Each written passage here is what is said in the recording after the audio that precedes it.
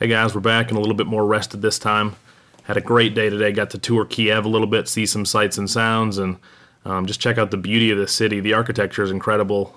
Saw some monasteries that date back like 600 or 700 years, which was pretty cool.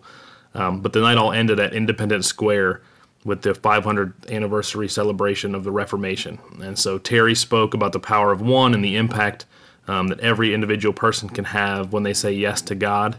And that's really the story of Orphan's Promise. When Terry was adopting the girls, my sisters, there were some hang-ups in the adoption process, and she just kept asking God, God, is this ever going to happen? Are we ever really going to get these girls, or were you just trying to test my obedience? And God said to her, this is about so much more than 3 girls from Ukraine. This is about changing the nations and really bringing a message of hope to orphans around the world. And so we've seen that played out over the course of almost 12 years now at Orphan's Promise.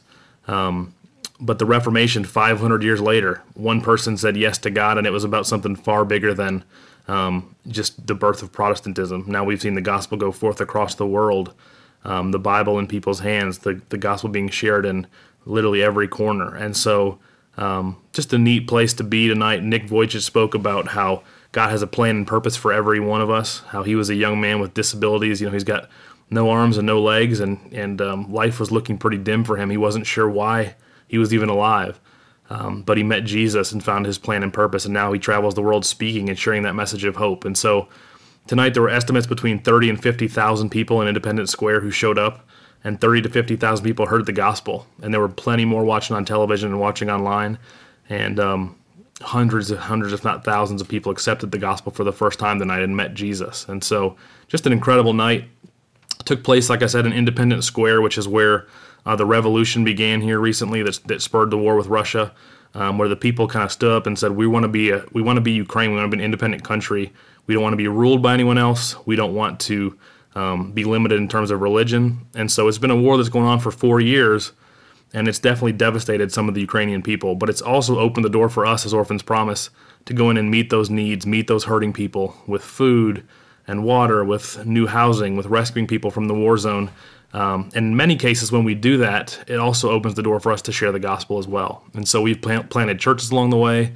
I know that many, many lives have been given to Jesus because of ministry from Orphan's Promise to people impacted by the war. And so we just ask that you continue to pray for the work we're doing here. We've got 38 projects throughout the country of Ukraine. This is where we began. So it's incredible to be back here anyways and just kind of see what it is that God has done since he first gave Terry that dream so many years ago.